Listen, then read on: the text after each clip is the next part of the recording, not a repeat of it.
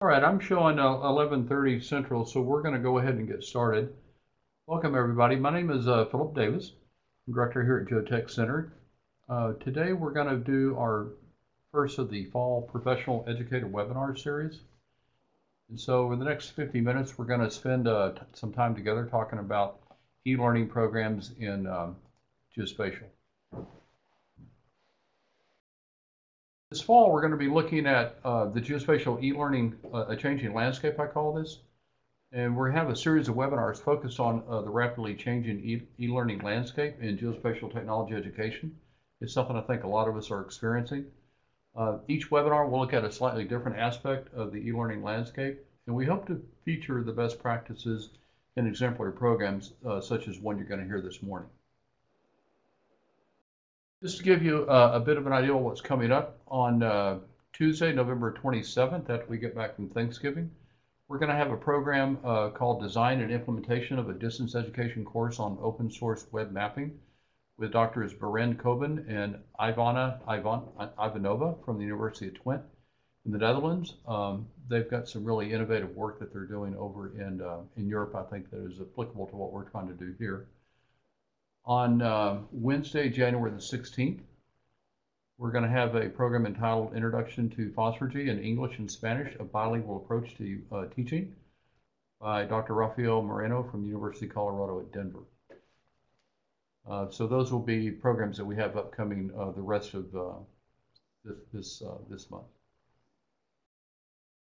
Goals for today's webinar.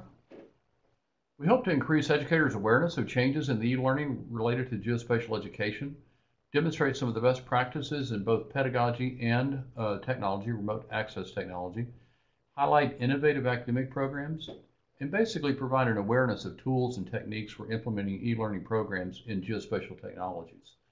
A lot of what we'll talk about here really is applicable to different technologies. We could be talking about AutoCAD or maybe Cisco networking, but the focus is on the e-learning component of it. So some tips for today.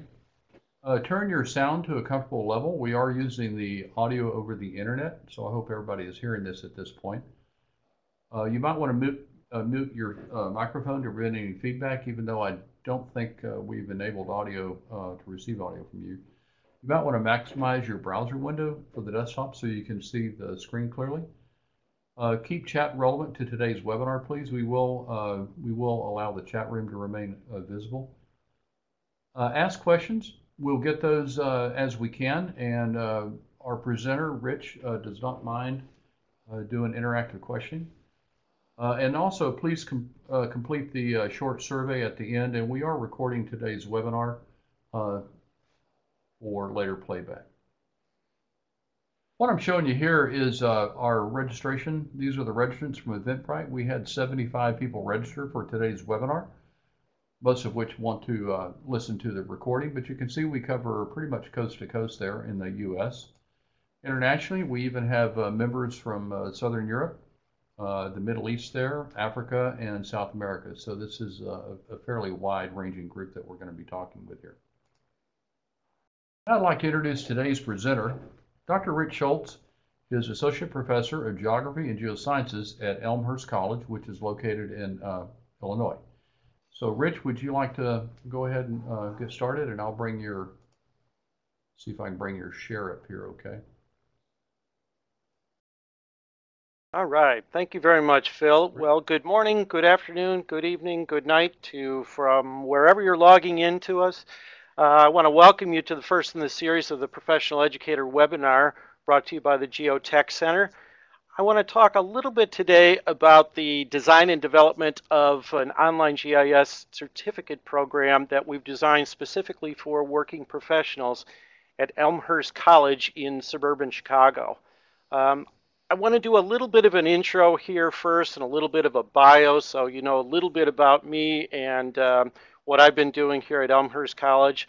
We'll learn a little bit about some of the pluses and the minuses of putting a program together online, and hopefully we can share some of those pitfalls with you so that by the time that you're actually putting something together, or maybe have already experienced this, that you'll avoid some of these various types of drawbacks.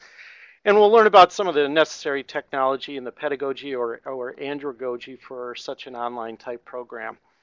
We'll talk a little bit about a particular niche audience and what is reasonable to be able to offer in terms of an online program. We'll learn about a program that's an example of this and some of its details. And finally, we'll learn about why life experiences should be part of the equation here when we're designing an online certificate program or a degree program. I'd like to, at this time, acknowledge the National Geospatial Technology Center, the GeoTech Center, and particularly Dr. Philip Davis for his efforts in all the work that he's done in the geospatial industry. I'd like to point out my gratitude to Esri for their support and also to the Elmhurst College School for Professional Studies and their Office of Adult and Graduate Admission. We will be archiving this webinar, and the PowerPoint also will be available. The GeoTech Center will make it available. I suspect that will be for your download. I've also archived it on my particular website, so you'll be able to access it at the address that you see on your screen right now as well. A little bit about me without going into too much detail here. I reside in suburban Chicago. I've been an associate professor at Elmhurst College in the Department of Geography and Geosciences for a number of years. And I'm the director of the online GIS certificate program at Elmhurst College. My major areas of emphasis are geoscience education, distance learning. I've been researching spatial cognition and spatial concepts recently, geospatial thinking, and that's part of what's actually been developed into some of the curriculum that we've used both in our traditional undergraduate program as well as our certificate program that you'll hear about today. Over the last several years, we've heard a fair amount about the geospatial industry and the Department of Labor declaring back in 2006 that there were three industries that they brought forth as high growth. Healthcare, number one, which is no surprise, nanotechnologies, which has certainly come to fruition, and geospatial technologies. I've left a URL up there that you can access to be able to read a little bit more about that. But suffice it to say that the Department of Labor has put a fair amount of resources and effort forth in being able to promote the community and the workforce in geospatial technologies. Some of the occupations that you see in this particular chart, which I must point out do not include software programmers, which would add to this particular list. But essentially what we're seeing here is that the projected growth is significant in terms of the next 10 years or so, with an average growth rate on some of the occupations in the geospatial information community averaging 7 to 13%. And as much as greater than 20% in some areas in terms of mapping technicians. Now this is projected growth over the next 10 or so years, but even though this is from 2008, we still have not seen any decline in that projected growth on the horizon. Our biggest challenge right now is that there seems to be somewhat of an oversaturation of workers going into, especially the STEM areas, but healthcare in particular. And because of the number of traditional age undergraduates and career changers that are going into the STEM fields, geospatial technologies is already starting to suffer a worker shortage. And it's projected that it will in the years to come. Presently, the jobs are already out there in this particular area. I know that from my perspective, I have students that are required to have a geospatial internship before they matriculate through their undergraduate degree. We've required them to have an internship in our undergraduate program because the internships are out there. I'm getting a large number of internship opportunities that are coming across my desk, and I've had students that have had, at least in the Chicagoland area, interviews and offers for more than one internship position, which is a good problem to have. But for those students, especially within the last year or so, we had a handful of students who have graduated, and every single one of them, 100%, were able to hold down internships for at least a year and were able to parlay those into full-time permanent positions before they graduated, which is exactly the way that we'd like to be able to see it. So most of these were paid internships. I've only had a couple of students that really wanted to be able to work at a particular locality or for a particular organization, and they accepted unpaid internships. The vast majority of these, as part of the culture around here, are paid internships where villages, municipalities, organizations have literally put it in their budget for the coming years to budget in for paid internships. So I think these things are changing for the better in this particular area. We want to be able to get in on these employment opportunities, and the best way to be able to do that, I tell my students, is to learn something about the spatial perspective, how geographic information systems can be used as a tool to be able to solve many different sorts of challenges in a variety of different types of disciplines. And so the emphasis here is on those skill sets and what they can be able to apply in many different facets of many different workforces. So if I were to pass along a piece of advice to those educators who might be contemplating building a program to put online, I would say that this is your selling point to your administration. The launching of a new online type program that can be interdisciplinary, that students can use these skill sets to become employed in lots of different areas, should be a no-brainer for almost any administrator to be able to use this and be able to launch a new program in this area. Trip asks if we're plugged into any professional organizations. Yes, of course, we have a relationship with the GeoTech Center. Also within the state of Illinois here, we have a statewide organization, which is the Illinois GIS Association, or ILGISA, and that's an organization, fairly small organization in terms of membership. It's only about 600 or so GIS professionals across the state, but we have a very good working relationship with the folks that are part of that organization, and also to be able to get the word out about our students who are seeking internships and full-time positions. So that tends to work out quite well. Just to pass along some of the positives and the negatives, I'm sure that most of our audience is aware that in terms of positives, developing a program that's online opens up brand new target audiences. It makes the curriculum fully accessible on a 24/7 basis, and it also connects those folks that may never have been connected on ground because of geography. So we initially started our program as a hybrid, which meant that we were limited a little bit by geography because we would have students that would come in from the surrounding Chicago municipal area. We changed that through time to make it fully online, and therefore we were able to have our students from just about anywhere be able to take a course where they could be able to work collaboratively with someone that they would never had the opportunity to be able to work with before. So I think that's a real plus there also. Trip also notes that EURISA is headquartered in Chicago. Actually, that's just down the road a piece from us in Des Plaines, Illinois. And we do have a working relationship with them as well in terms of our curriculum and our coursework being accepted for the GISP designation. So we've been in touch with them as well. Thanks for bringing that up, Trip. As far as other positives, the online format is particularly convenient for non-traditional students, and that's for our particular program. That's the vast majority of our audience that we see. We see a very collaborative cohort type format on a 24/7 basis where they're able to share scripts. That's one of the favorite things to do. They're able to connect with each other on various types of problems that they're having, maybe on a municipality or a government level. So I think the ability to be able to provide for learning communities and interaction between our students is one of the pluses of being able to bring this entirely online. You want to, Phil's bringing up a poll here, and the question is, in the future, do you anticipate your courses will be delivered increasingly in distance learning format, remain campus-based, be adapted to the hybrid format.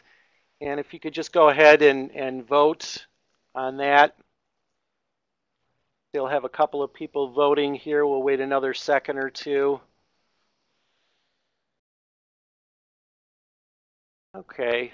Looks like be delivered increasingly in distance learning format is about 2/3 of our voters. So that's good to see. We're all on the same page here.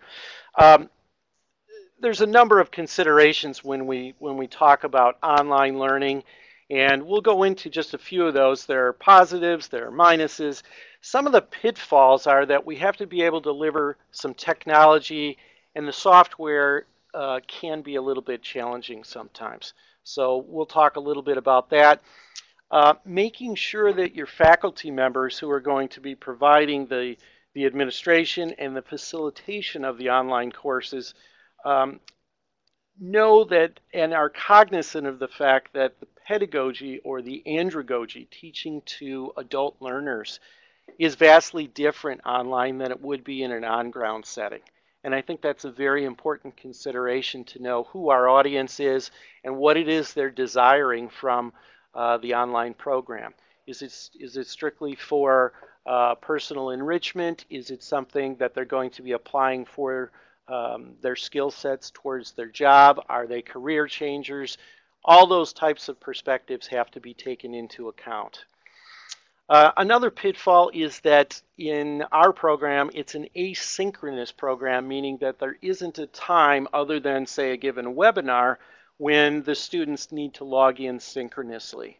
There might be a little bit of a delay, and that might cause a little bit of a challenge for some of the students who are used to receiving immediate gratification or immediate feedback. So that needs to be something that's kind of addressed up front in terms of the ground rules and so forth. Academic integrity issues have always been on the front page of online learning, but technology is beginning to conquer that. Our institution is using a third party now that is called ProctorU. And the way this works is students essentially log in, and when they do this, they are given a special URL to log in. Their test is online. They are asked by the third party to have a webcam. When they do this, they show their ID into the webcam.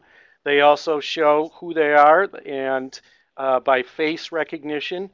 They move their webcam around so that the surroundings can be seen, and then they're asked a series of 4 questions, at which point they need to get 2 out of 4 of those correct. And those are questions that are only those particular students might know. Those types of questions might range from anything having to do with the number of jobs that you've had in the past, where you've worked, that sort of information. We think it works fairly well in terms of satisfying the academic integrity and so forth. Now, we only do this with one particular exam in the course of a particular semester. So that particular course that offers that, each one of our courses would do it only one time, in other words. So it's not done on every exam. So that's one area that we feel we've conquered fairly well. Faculty development for online instruction is something also, and we're actually going through this right now. In order for our faculty to teach in our particular program within the School for Professional Studies at Elmhurst College, they all must go through a required online training. And the online training starts out with an orientation of the resources, because there are some faculty that are part-time or adjunct faculty, and therefore they need to learn a little bit about the institution as well so that they can pass that along to students. But I think it's a learning curve a little bit for them, and it's a good thing that they're able to be exposed to those resources here on campus as well. Even things that they can provide for their students in terms of academics and advising and so forth. Following the 4-week orientation, then it's more of a seminar that is geared specifically towards learning our learning management system. We used to use Blackboard. For our GIS certificate program, we found that we're going to a new, learning management system that is more in terms of teaching and learning, and it interlocks the learning outcomes along with the overarching goals and the assessments and so forth. The learning management system that we're using is called Desire to Learn, or D2L, which has a bit of a learning curve for it, but it seems to be working quite well, and the faculty are picking up on it quite well in terms of learning it. So that's the type of considerations that you'll have to take into account here. Really, do you have faculty who can teach GIS, about GIS, with GIS, and learning the geospatial concepts such to the point that the pedagogy and the andragogy are instituted in a way such that the students are going to get the maximum learning out of it? If not, is there an existing type of faculty development program at your institution that they can become trained in online teaching? I see some comments in the chat box there. Hardware requirements and desktop and mobile and so forth. Our students are pretty much logging in with just about any sort of device you can think of. And I'm going to actually get to that in just a couple of moments here when we're going to talk about accessing our dedicated GIS server and what we call BYOD, bringing your own device. It's very difficult to be all things to all people, but I think technology is starting to conquer it to the point where we're able to accommodate lots of different users with lots of different devices. Question from Trip about considering CompTIA CTT Plus online instructor certification. We haven't at this point. We're doing it in-house. We're a rather small institution, so doing it in-house kind of makes more sense. And I have a better handle also on some of the things that I want to be able to bring into the GIS certificate program that I'm directing. So I think being able to have that closeness with my faculty as they're going through the training is an important aspect. The faculty being able to be trained in course development is sort of my next point. And does the institution actually have an instructional designer or an instructional technologist that may assist with this? It's been a real godsend to me to be able to have an instructional designer that can sit down on a one-to-one basis with my faculty members and myself and be able to provide some of the options. How do we want to be able to present this in such a way that the learners are going to be able to absorb the material and to be able to process it most efficiently? Do faculty know how to get the most out of the learning management system? And that's, I believe, what an in-house training would be for. So that's just a few of the things that you might want to be able to consider in terms of faculty and their considerations. We had a poll here about faculty. Yes, what does your organization provide in terms of faculty and assisting them in building their e-learning courses? I believe we can check more than one box here also.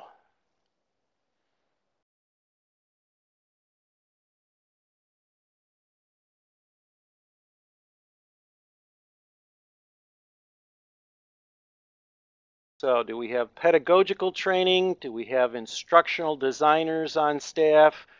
Looks like more than 85% of those responding have some sort of a learning management system, Blackboard, Moodle, Desire to Learn, something along those lines, and some training to go along with it. Looks like very few have nothing of the options there. So this gives us a good indication that more than half of the institutions, or the responders here at least, from their respective institutions, have instructional designers and some pedagogical training, which is a big help. I think a lot of the success on an online program is your first line, and that's with the teaching aspects of it. But we also have to consider technology. Does your institution have the infrastructure technologically to be able to serve the software? Are things in place? Not too long ago, we had some storms that went through a number of different areas in the United States. What were the backups there? If we had a large storm that went through, or something that was relatively minor, but maybe there was a power loss, would you still be able to provide that to the students? even if power, say, went off with your main servers? Do you have a backup? How are you going to serve that software? Do you have a dedicated server? Is it something that's off campus, that it's housed by a third party? Who handles the software, the hardware considerations on your campus? Do you need to be able to interface with the IT folks? And are they available 24/7? Because the questions seem to come at 3 o'clock in the morning, not during business hours. You want to be able to provide a 24/7 access to your students, because that's essentially what we promise them when we want them to register for our programs. They're going to be able to access it anytime, anywhere, with just about any device. And the bar is being raised on that, so that more and more institutions are having to be able to provide that for their prospective students. Is there a technical help desk or assistance, not only for personnel and for students, but also for faculty, because they're going to have some questions along the way as well. While many times faculty have to play technicians, they don't always know all the answers, and sometimes the IT folks have the answers or have the passwords to things. So we need to make certain that there's a clear line of communication there between those particular personnel groups. I want to introduce our Elmhurst College dedicated GIS server access. This was actually dedicated to a student of ours. His name was George Stoyanov. Back in 2009, George finished our program, and he went back to his native Bulgaria after graduating in May, and he was killed in a car accident, and so he is memorialized in terms of our GIS server. Oddly enough, his initials were GIS. So that is our George Ivanov Stoyanov server, GIS server. And it can be accessed for our students at gis.elmhurst.edu, which is a landing site for them. Students log in, they're able to take the applications, receive the services through the dedicated server. It also serves as our data server as well. We have very close to coming up to a terabyte worth of data now in terms of spatial data. And that's what it looks like. You can see that it's an ArcGIS desktop. The students can log in from this particular site just by clicking on the ArcGIS login. Once they log in with a username and a password, which you see here through a remote desktop services, which we're actually changing because we're going to put Cisco on top of the platform. So this will make it a lot easier for all types of users to be able to log in the future, not just those through, say, a PC or using a particular browser. So we'll be able to access everyone, no matter what their device is or what sort of platform they're using. Once they're logged in, they'll see the new document screen, at which point they're able to log in to the dedicated server and start creating their maps on ArcMap. We've found that in terms of logins and in terms of students who are accessing this concurrently, we have not seen any slowdown, and we've had anywhere between 75 to 100 concurrent users. So the nice part is that we can say that at least up to that many users, we haven't seen significant differences in terms of the redraws and so forth. The nice part about that is that students can log in from anywhere. They don't have to worry about going out and purchasing special hardware. The GIS server does all the heavy lifting for them, so they don't have to worry about that. So when we were using Blackboard, this is just what a screen capture of the course management system would look like in terms of the software.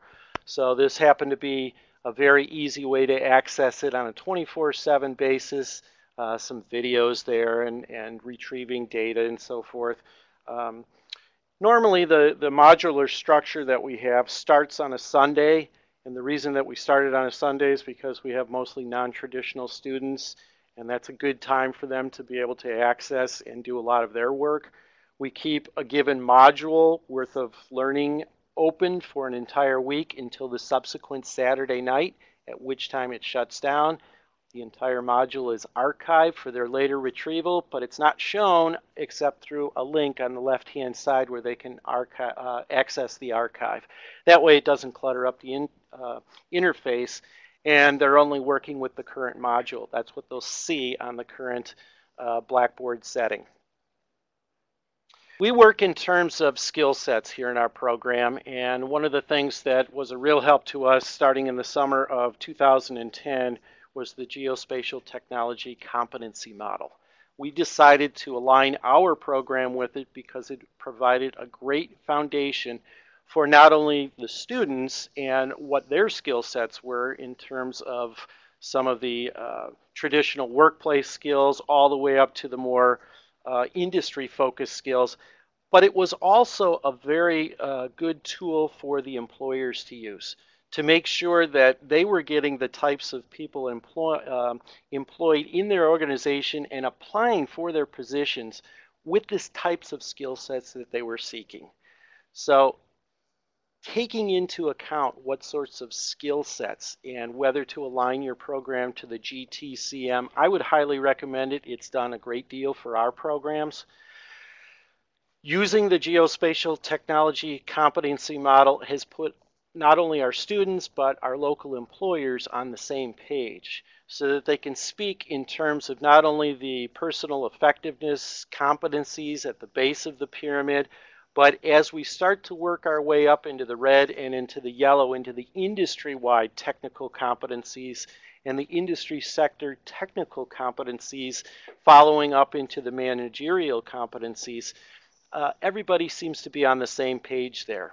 And there's going to be additional work in this particular area to not only fortify this, but to be able to quantitate it in a certain respect so that we can even go a step further with this. So this is the model. If you're not familiar with it, I think on the last slide there I had a URL for it, but the Geospatial Technology Competency Model was established in a collaborative effort between the Department of Labor and the GeoTech Center back in the summer of 2010.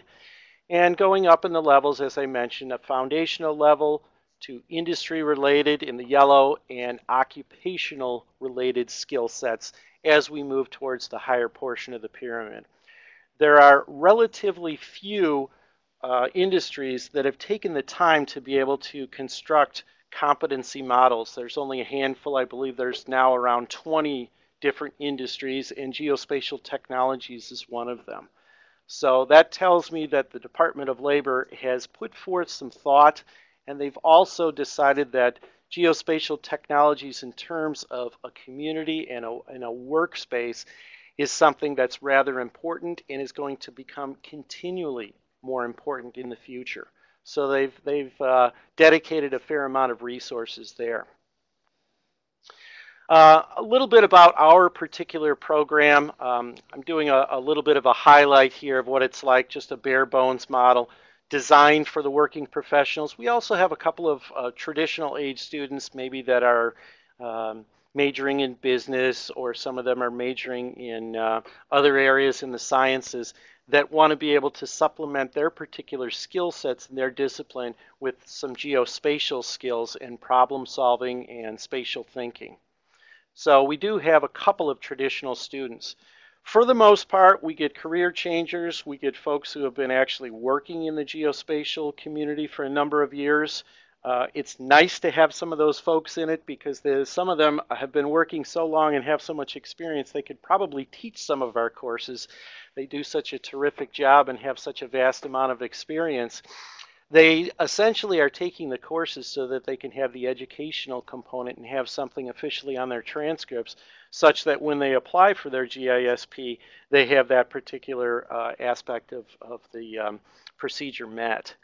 But our program is entirely online and asynchronous, and it can be completed in 9 months in certain instances. And I have to qualify that by saying that's for most students. Those who are career changers, brand new to the field, never used any type of software before, they would take our foundational course, which is a GIS 100 course, which 8-week introduction to the geospatial community. before being admitted to the full cohort. There are 4 courses after that that are required, which include remote sensing types of techniques, a Python programming course along with customization, working with geodatabases in terms of implementing and constructing their own geodatabases, and then finally a practical capstone course whereby the students work with a GIS professional and they're able to actually work with them collaboratively to solve their own problem which they designed. Many of our students actually take a problem that they're working at, say, at their job and try and solve that particular problem. So it has a lot of meaning to them to be able to work with the GIS professional and solve that. Some of the questions that we often get are, well, what's so special about a certificate? Why should I do a certificate type program? In comparison to maybe a degree program, those are out there. A 4-year commitment is required to be able to complete a baccalaureate degree, and perhaps 2 years is required for a graduate degree past that.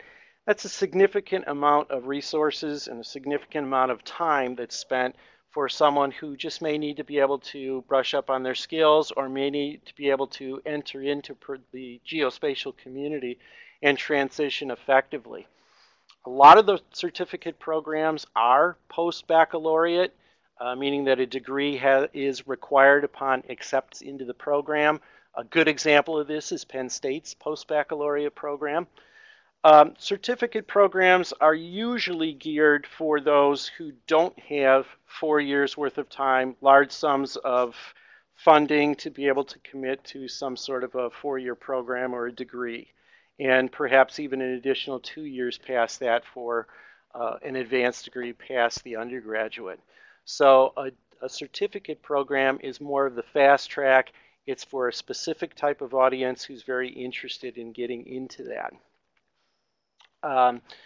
The skills that are needed to succeed in the geospatial industry are something that we pay particular attention to, and more employers want their employees to have some programming skills, especially for customization in Python, and they're seeking those with some sort of experience that they can display, that they can be able to provide during perhaps the interview process, where they can display a portfolio that they've demonstrated that they can actually have these skill sets with geospatial problem solving and thinking.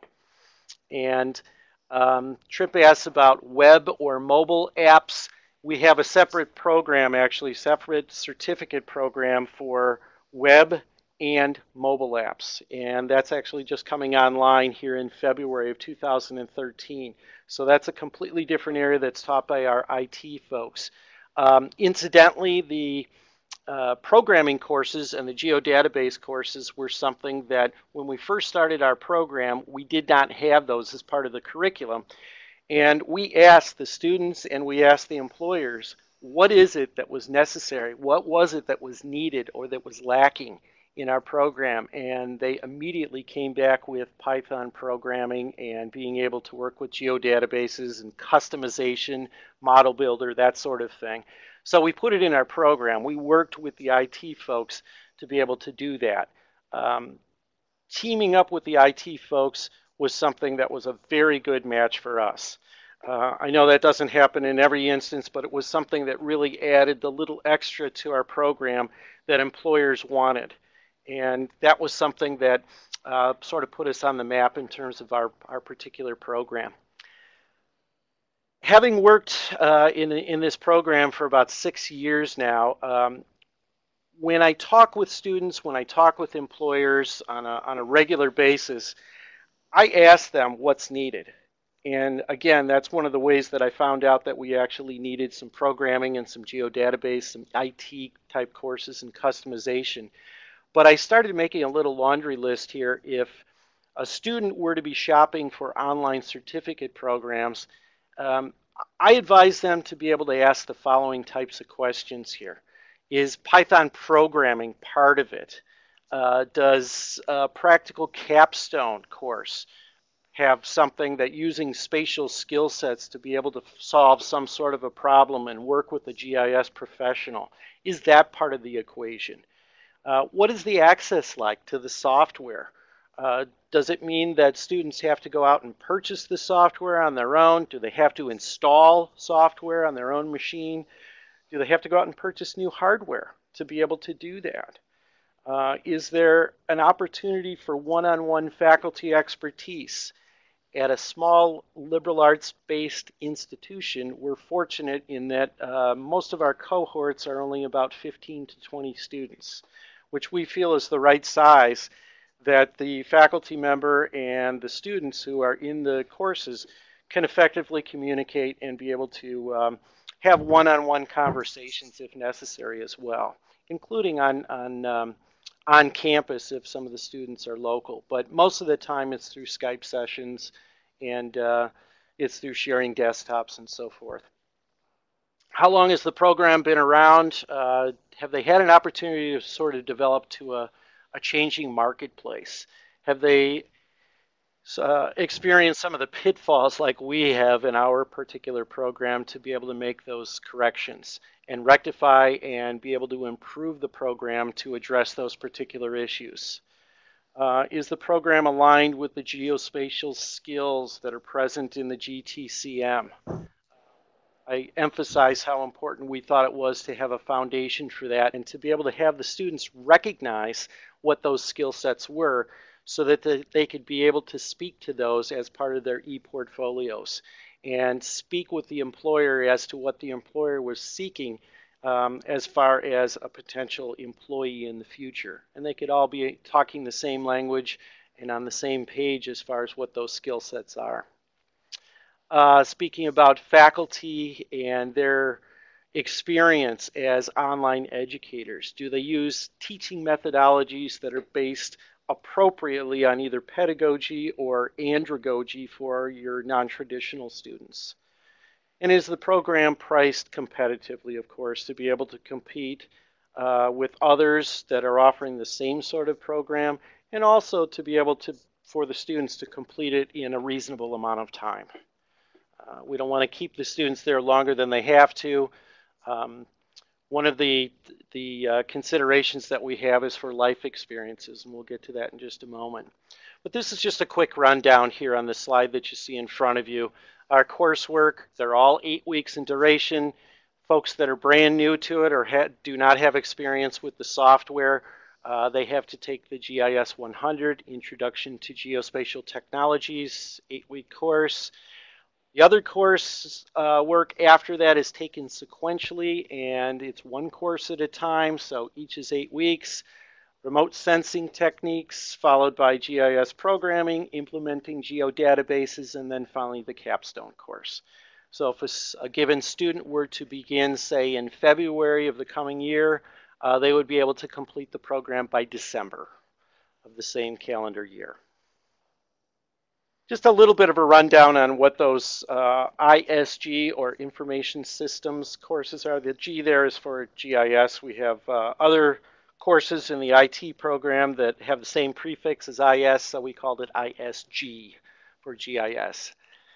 In the IS 100, it's a very basic look, introducing students to computer programming of Python and the distinction between functional-oriented and object-oriented programming. We introduce them to Model Builder and its interface, and in creating geoprocesses and writing scripts. So it is literally an introductory first course out of the box for those who have not been exposed to that particular skill set before. And in terms of a skill set, that is part of the GTCM also, to have some IT and script writing skills as well. Once the students successfully complete the ISG 100, then they move on to the ISG 200, at which point we take an in-depth look into the design and development of a Microsoft Access database, which is something that a number of our students had not been exposed to before, and we find that it's necessary to be able to start them on with the same skill sets with Microsoft Access.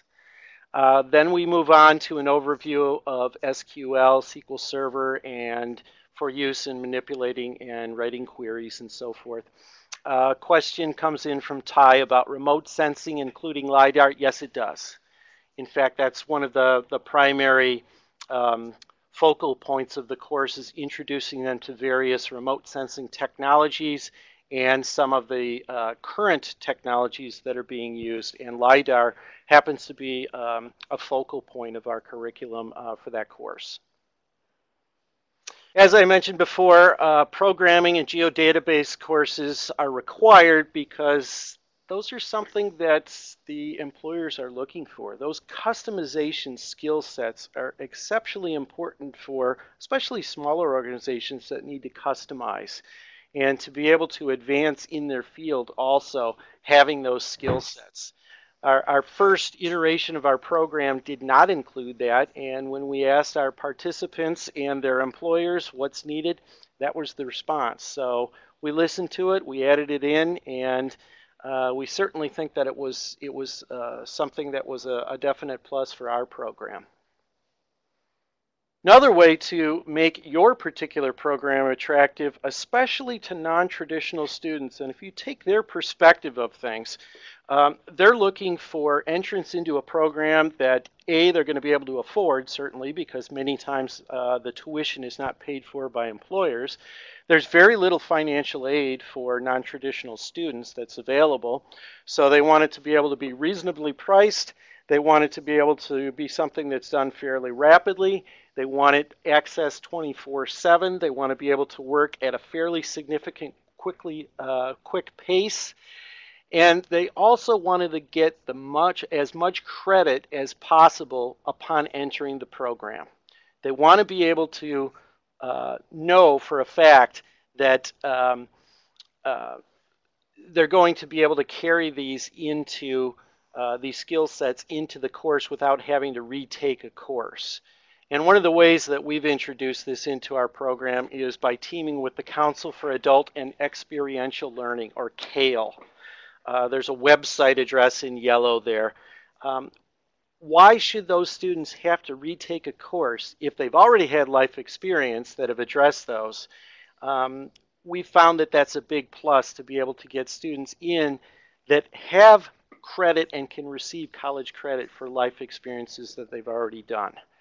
And I'd like to run a little poll here about life experiences. Can we bring that poll up, Phil?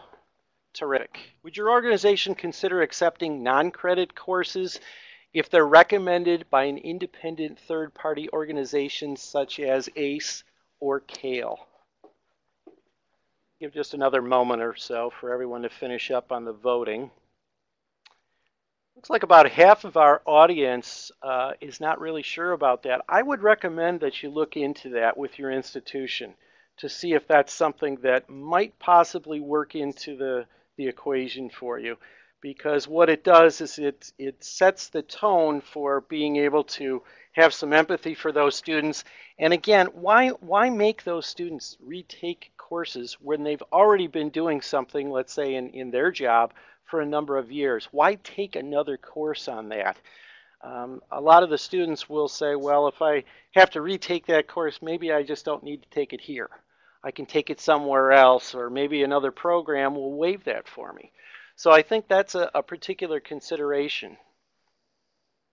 So just a little bit about CALE. Basically, you can use your particular input. For example, I'm mostly interested in whether our incoming students have any experience with the GIS software. And if I make that particular designation one of the requirements, and they ask that question upon admission into our program, then that helps to be able to make a decision. Whether those students can have a course waived or more than one course waived or come in with some credit. So CALE will use the input that you have, say as a program director, and be able to make those formal decisions based on those life experiences so that the students are able to get some credit. The nice part about this is that not only does it save the students some money, but it draws other students in if they know that this option actually exists. People will come in saying, well, if my friend got this particular life experience and got credit for it, maybe you'd provide some credit for this. And the nice part about all this is that it's done by a third party. It's an involvement where the program director does not have to make this formal decision and essentially be the point person on this. They can provide input, they can provide guidelines to CALE. CALE makes the final decision. So you can kind of look into this a little bit and see if it's right for your institution. I'd also recommend that when setting up an online program that you make the admission process as simple as possible for the students who are coming in. Have an application, say visit the website. We have a designated online application, which is just one page. Have them complete it free. Once that comes in, then that information comes to me directly as the director of the program, and I can immediately make a decision whether that student is going to be admitted to the program, whether based on their responses to the questions that we ask, and also it goes to our CALE personnel who can look at whether life experiences can provide those students with some credit coming in. Usually the entire decision happens within the course of one day. So that's how quickly we can actually turn it around now. We have the students directly contact our Office of Adult and Graduate Admission. We don't require college transcripts because a high school diploma is all that we require for our particular program for students to be admitted. Phil asks, do I know which enrollment management software Elmhurst uses? Right now, we just set up our own so that it goes directly into our administrative system, which is called DataTel. But as far as the admission process, the one page, we've just done that in-house so that we could customize that to what it is that specifically we need for those students who are interested in the GIS program. 10% of the first tuition payment is made by the start of the course, and then we collect the rest of the tuition after that. And it's a very simple process for our students, and I think that's one other thing too that makes it very easy for our students, and it makes it a positive experience so they know that things are going to be able to be turned around very quickly. There's not a lot of red tape here. In terms of the tuition and the fees, they're competitive, but you have to be realistic also because institutions for the most part of our type, while we're not for-profit institutions, we still need to be able to make some revenue on it. So for our particular academic year, we charge $5.75 per semester hour, and each 3-semester hour course is $17.25. So the entire program can be completed for less than $7,000. There's no application fee. It's through an accredited institution. We're part of the Department of Education from the state of Illinois and the Higher Learning Commission, the HLC. We're a member of the North Central Association of Colleges and Schools in Illinois. We advertise our tagline as personal attention because we are a liberal arts-based institution, low faculty-student ratio, collaborative learning, and building learning networks and learning communities is part of our equation here. Education that's taught by experienced professional educators. Like I said, all the online faculty receive training. It's a total of 14 weeks worth of online training that they go through before they even can have access to an online course. So it's a background in not only the learning management system, but also in the teaching aspects as well. Threw in a map here of our Elmhurst College program students for 2012. We do also have some international ones, but I focused on the ones here in North America. And you can see that we get a fair number around the Chicago area, but it's a fair scattering, geographically speaking. We would never have been able to reach those students had we not had an online format. And we also have some students who are stationed overseas in the military also. So this is something that we can particularly target, and they benefited greatly by the curriculum that we'd offered, and in such a manner that they can easily access it as well. So with that, I think we still have a moment or two for questions here. There's my contact information. Please don't hesitate to contact me. I'd be glad to, have a phone conversation, email if you prefer. However you'd want to be able to contact me, I'd be glad to share some further experiences with you and hopefully be able to guide you in the right direction. Our goal here is to be able to educate students for their successful transition into the geospatial community in the future. And so we're all part of the same team here. And with that, I think we'll take some questions, Phil. Yeah, Rich, thanks very much for that. That was very informative. Excellent presentation. I have enabled everybody's audio. There is an audio setup wizard. If you want to bother to go through with it, you can go to the audio setup wizard up there on your menu. And if you have a microphone, you are able to you're able to go ahead and pick that up if you'd like to talk, or if you just want to enter it into the chat window there. Phil, I'm going to go ahead and answer Chris's question. He says, do you have different rates for in and out of state? And the answer to that is that we do not. We have just one rate because we're a private institution. And I know with state schools, it certainly works differently. And we have the luxury of being able to essentially in a private institution, we just basically charge whatever we want. I'm starting 2 other programs that are coming up in the future. One of them is going to be a graduate program in applied geospatial science. That should be on the horizon within the next 6 to 8 months or so. And I've got another program also that's going to be serving some secondary educators. And they're going to have different pricing structures based on who the audience are. So we're fortunate in that respect that we can be able to design our own tuition structure. But I know not everybody's able to do that. Francis asked if we had an opportunity to speak with students after they've worked for a while. Feedback from alumni, yes. As a matter of fact, most of our students that we've talked with are local in the Chicago municipal area. And we have a small users group. It's called the Illinois Municipal ARC Users Group, or IMOG.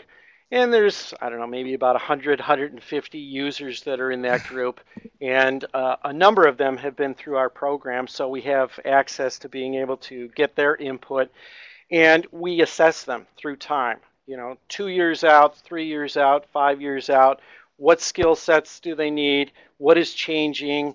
And we've had fairly good feedback with how the students have succeeded in successfully transitioning into the workforce, that they had received the type of training, the types of skill sets that they needed to be able to not only successfully secure full-time employment, but be able to sustain that employment and move up in their occupation as well. I think Sean had a question there.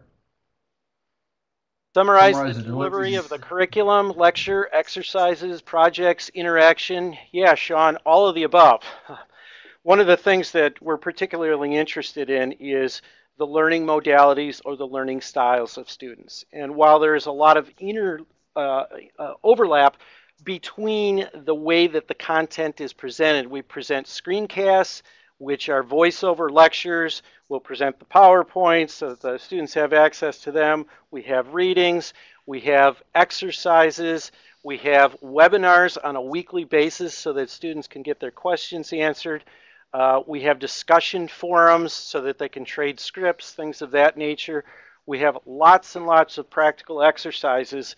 And if we're able to, we can even customize some of the exercises if we have localized data. We had a student from Portland, Oregon one time that had access to an absolutely rich data set from the city of Portland. And we were able to customize some exercises and solve some problems for that particular student. Great experience. So yeah, we're able to get in touch with these students on a variety of different ways. And since it's presented in a weekly modular format, there's the constant back and forth between the students, the instructor. The instructor serves more as a facilitator than anything else, and a guide and a mentor to be able to help the students through things and get them the resources that they need to be able to complete and to learn what's in the curriculum. Anyone else like to ask Rich a question here on his online program at Elmhurst? I know Rich has got to leave us here pretty quickly, so if you have a question, either use your audio or go ahead and just type it in the chat box there.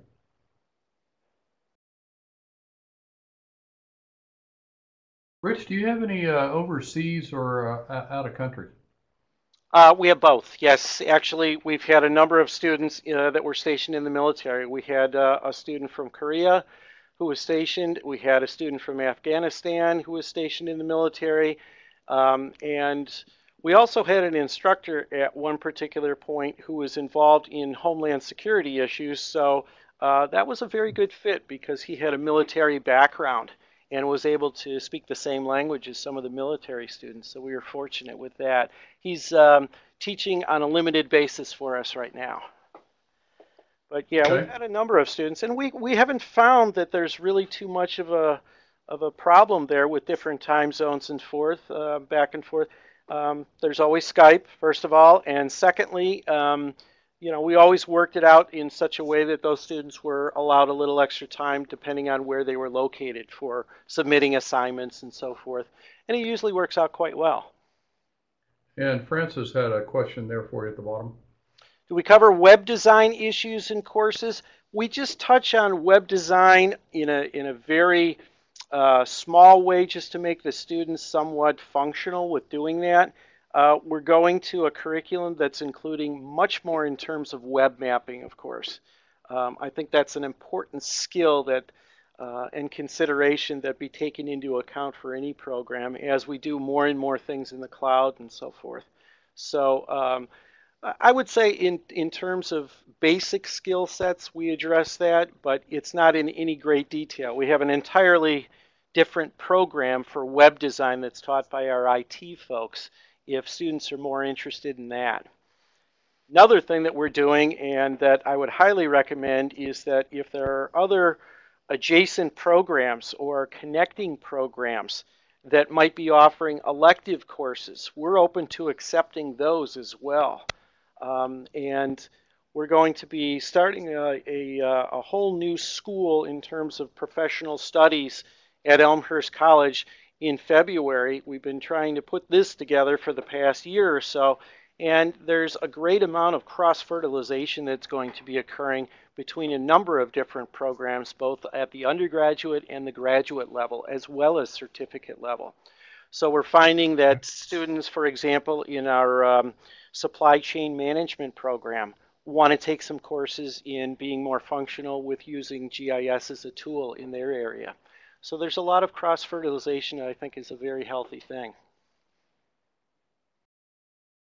Program for educators here is another question. Share a little bit about that. Yeah, we're actually going to be starting a graduate certificate program for teachers who are teaching AP Human Geography. And without going into another round of details here, because that's a whole nother webinar, but we're going to be starting that in the summer of 2013, where we're going to be offering courses that include spatial thinking and spatial cognition for the teachers so that they can weave into their 9th grade curriculum. Mostly that's when AP Human Geography is taught, a lot about the spatial concepts. So we're hoping that's going to provide more in the way of future geospatial workers as well. The new geospatial management competency model, yeah, ERISA has been working on that a little bit, and that will be part of our program as well. I just couldn't talk about everything in the limited amount of time I have, but absolutely, I think that's certainly part of the equation as well, Trip.